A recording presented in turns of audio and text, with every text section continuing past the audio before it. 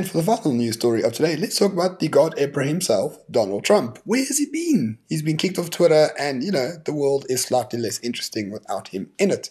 Let's find out. Well, he claims he does not miss Twitter whatsoever because his press releases are a far more elegant way to get his message out to those who want to hear it. Because he wasn't shy to say that when he started on Twitter a few years ago, it was like a failed concept anyway, but it became a lot more exciting because of him. Now, as someone who spends quite a bit of time on Twitter, it is far more boring without him on it. I wish they wouldn't permanently ban him, ban him a little bit, but not forever, please. We need a bit of excitement in our lives, and Donald Trump is all excitement. But unfortunately, he's banned absolutely everywhere. Twitter, Facebook, Instagram, and YouTube. Yeah, Joe Biden just doesn't cut it for me. He's just boring. No one cares about Joe Biden.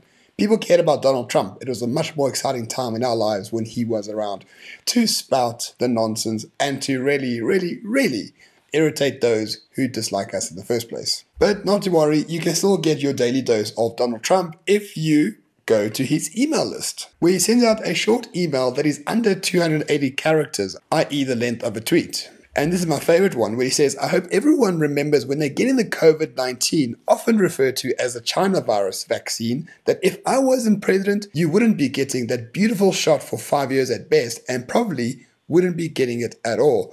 I hope everyone remembers. Reading that just makes me miss him even more. Not because I like him or I support him overtly, just because he's fun. And, we need a bit of fun in our lives. Politicians, politics, it's all boring stuff.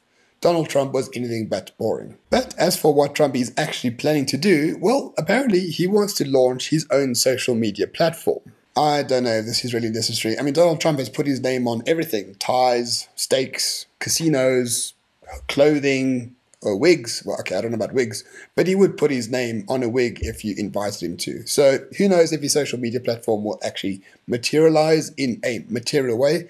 I don't think we need more social media platforms, if I'm honest with you. But at least he's doing something. So if you wanted to know, well, there you go.